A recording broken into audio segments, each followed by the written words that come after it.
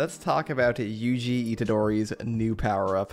I am unfortunately very sick right now, but some things must be talked about. At the end of chapter 238, after Sukuna bodied my king Kashimo, and we then saw Yuji jump on in with the signature Sukuna claw hands, while he looks to be biting his forearm like he's straight out of Attack on Titan, which is pretty funny. So what the hell is going on here? What happened to Yuji? Why is he looking so freaky? Well, we have a few options. One of them is he finally got Sukuna's curse technique activated in his body, which is the one I'm guessing people are going to jump on the most. And the other would be if this is simply the result of Yuji eating cursed objects after Sukuna left his body. Now, the one I personally jump onto is I would think it's probably his CT, because Sukuna's curse energy is soaked in Yuji, and that's a pretty notable thing.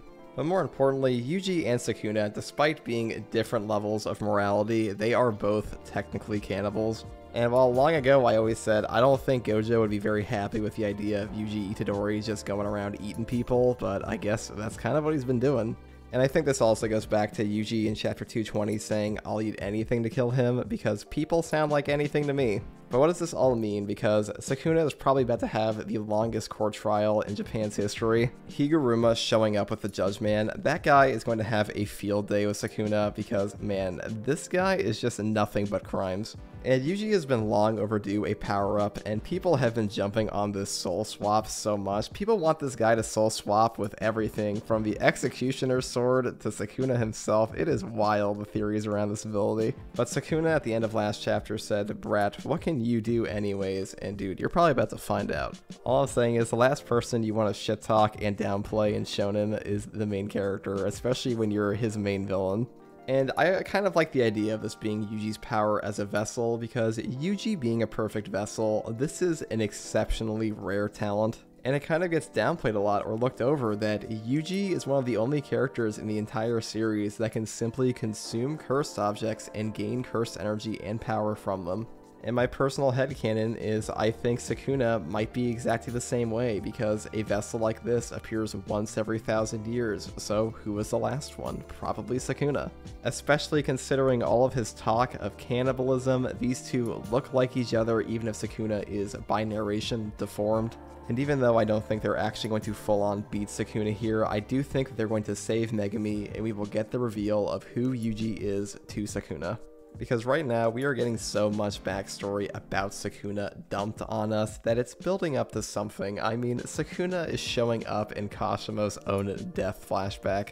I've always been curious as to how Kenjaku is going to play into this, because I doubt Sukuna is going to be happy that Kenjaku made somebody that could mess with him. And Kenjaku, for all of his faults, he doesn't really power skill people improperly. When he said that Sukuna will kill Gojo, he wasn't kidding. And Sukuna has turned out to just be more powerful than pretty much anybody expected he would be.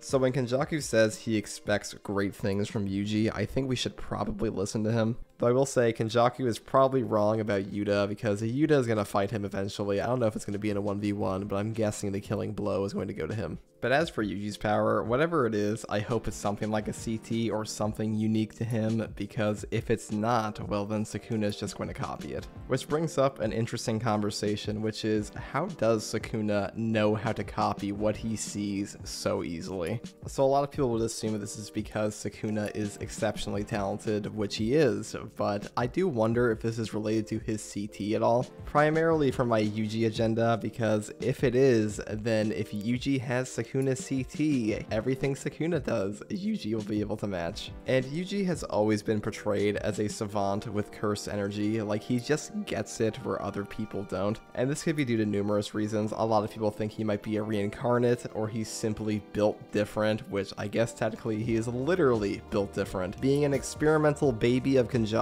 is a pretty good way to get your Jujutsu potential skyrocketed. At the end of the day, there's only so much you can gather from one panel of Yuji jumping on Sukuna with claw hands. But if this is Yuji getting Sukuna's CT, well, that is such a long time thing in this series that was set up ages ago that most people pretty much thought Gege forgot about it.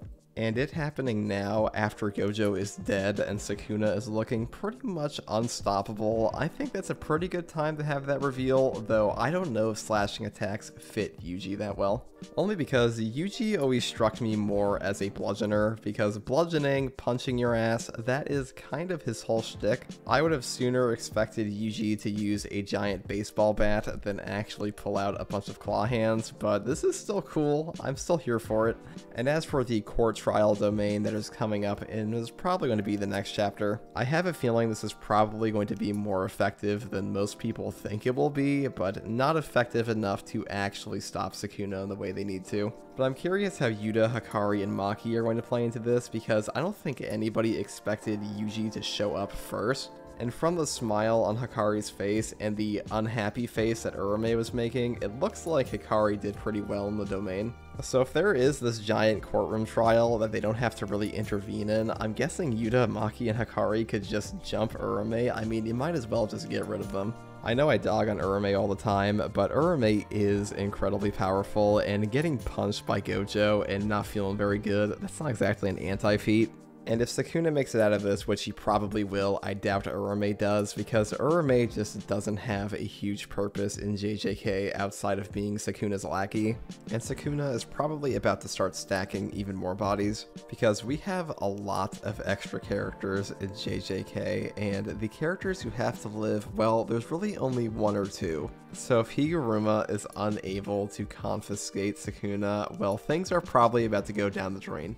And as far as Yuji is concerned, he's been pretty much having a buff ever since chapter 214, but nobody really commented on it. And Gege has been dropping some more hints, like the whole soul swap stuff, which, you know, again, everybody is talking about for months now. And this really seems like it's going to be the culmination of Gojo's 1 month break he took before he fought Sukuna, Yuji's training, and Yuji having Sukuna inside of him for most of the series.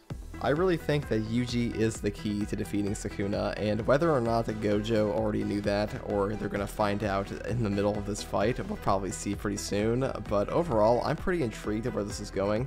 The reveal of the relationship between Yuji and Sukuna, it is pretty much inevitable at this point, so that is the biggest thing I am personally looking forward to beyond just power scaling stuff. Personally, I am still on the twin theory. I hope that they are twin brothers, because if Yuji is Sukuna's twin, it just adds a lot for me personally on a reread. I know this video is a little more scatterbrained than my usual ones, but I want to get some of my random thoughts about Yuji's new power-up, the claw hands, and all of that out there for people that want to hear it.